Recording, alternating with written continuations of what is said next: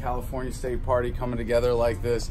As a candidate for the 2020 presidential nomination, I take this party and the people who really run it and make it happen very seriously. The people in this room, you guys are the engine of this party.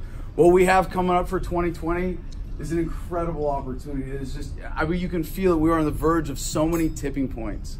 And what we're presenting with this campaign is fundamentally different. We're not saying we're going to lead with ideology. We're going to tell people how you're going to live. It's kind of unlibertarian to say, well, your government should do this or shouldn't do that. Instead to say, look, we can localize it. We can get it down to the community level. We can make it voluntary, and everybody gets what they want. And what's so cool about this, and I don't know if you guys noticed the bus that we have out here, we call it No Force One. That's fucking cool as fuck. We're hosting a little dinner after party tomorrow, and if anybody wants to talk to myself or our incoming manager, Quinn Aker here from the Garden of Eden in Texas, please come and talk to us tonight. But traveling with a campaign bus like that, getting the message out there, we have people come up to us at gas stations. What's this about? What's that about?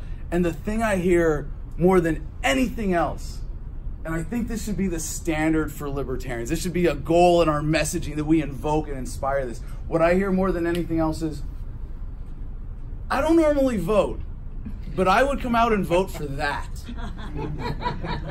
It's true. 40% of Americans who are eligible to vote almost consistently never vote. Presidential turnout's never more than around 60%. That's the silent majority. Okay, so it's less than a majority because it's 40%. Combined with the independents, we have the opportunity to reach a super majority around this message, to really unite and unify people.